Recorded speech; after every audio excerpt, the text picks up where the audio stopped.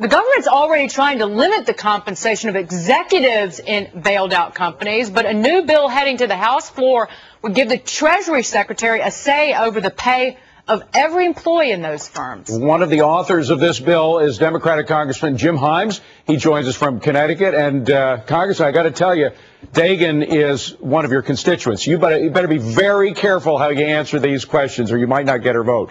Okay, well, I'm happy to join the family quarrel. Having put the fear of God in you, or at least one voter anyway, what's the deal here? A lot of Americans think the Treasury Secretary already has too much power, but now he'd be able to go even beyond the executive quarters and adjust the pay of other people, all the people in a company?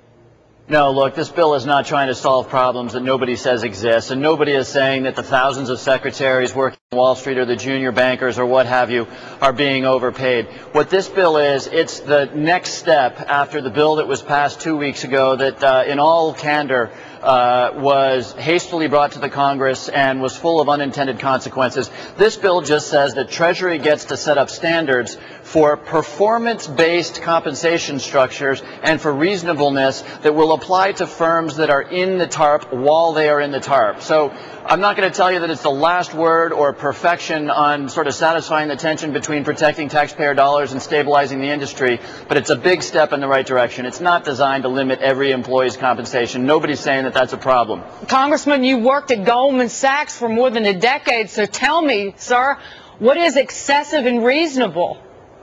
Well, you know, the good news is that it will be Treasury that will set up the guidelines around what those things are, not 435 members of Congress, many of whom don't have a lot of familiarity with the industry or with the unintended consequences of things that could happen out of Congress. So again, you know, when all is said and done, when we get past the TARP, one of the things we'll be talking about is precisely that question. How do we set up compensation structures which are not only performance-based, but long-term performance-based? And that's not an interest of the United States government, although right now it very much is. That's a basic interest of shareholders in these companies going forward. But, Congressman, you know, Americans, first of all, we're fed up to here with most bailouts, any kind of bailouts. We see money going to Chrysler, which is a private equity firm, so that a foreign company, Fiat, can come in and buy a good chunk of Chrysler without putting any money down. I mean, there's so much. You talk about unintended consequences. In many cases, the rich are getting richer because of our bailouts, and they don't want to give the Treasury Secretary any more power than he already has. This would give him more. Yeah, but that's exactly the point, right? This gives the Treasury Secretary the power to say that, no, a $15 million payout guy didn't perform last year when those $15 million came from the taxpayers of the United States of America. That's not going to fly. But look what the Treasury Secretaries have already done, how many mistakes they've already made. Elizabeth Warren said they misspent $78 billion in the first tranche of TARP. I mean, these are many of the same people. Neil Kashkari is still there. Geithner was there during the Bush era. We don't want them to repeat the same mistakes. Look, let's be honest with each other about this. The reality is that no Treasury Secretary, Hank Paulson or Tim Geithner, or any member of Congress or anybody at Treasury has ever seen conditions quite like this one. And so the efforts that were made, and look, I understand better than most how very, very angry the American people are about the TARP and at the notion that their taxpayer dollars need to go to bail out an industry which frankly was pretty intimately involved in getting us to this point.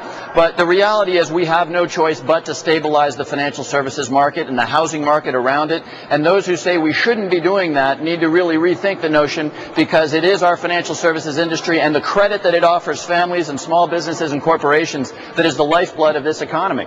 Congressman, good to see you. Thank you for being here. Did you pass? All right, Dagan, did I pass the test? Did you pass? Did you pass? Oh, she's giving you a hold. Impartial. She's not saying yay or nay, so please come back. Do it again, all right? Congressman Take care. Jim Good talking with Himes. you. Thanks a lot, Congress. I appreciate it. The economic downturn